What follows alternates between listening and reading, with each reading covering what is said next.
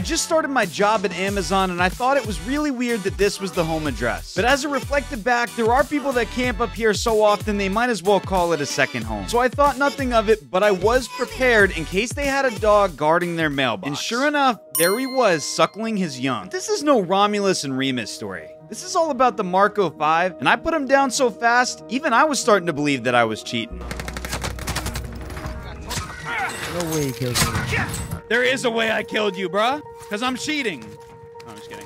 I gotta be careful. After we leave the land of make-believe, I realized that I gotta clutch up this dub. My shift's about to end and I'm running out of time. So that's when I find myself in an endgame situation with the KAR98 and the Marco 5. And I'm starting to think that I chose my correct loadout because I got the best sniper support and the best classic sniper.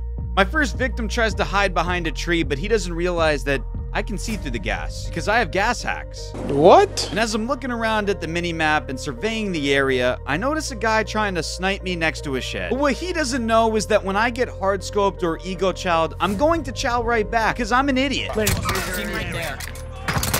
And if there's something you need to learn, it's that you need to rotate early in the gas.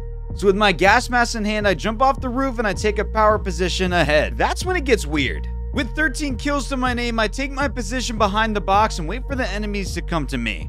And oh boy, did they. I'm sure that I've just locked eyes with death itself. But as I try to dance my bullets around the riot shield, I feel more out of place than a nerd at a football game. That's when I get a lucky kill on a guy rotating in from gas. When out of nowhere, another player with Cali sticks spawns. And if you thought the plot was complexifying itself, just wait until what happens next. I play peekaboo with the player behind the shed until he goes for the finish. That's when I realize that he messed up. As I go to look at my bullets, I only have 10 and there's 2 dudes. But what I do have is heart and a throwing knife.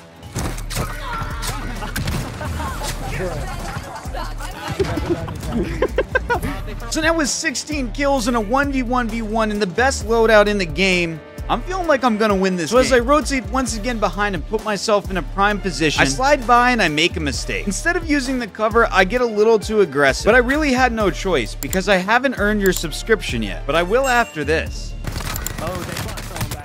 Oh,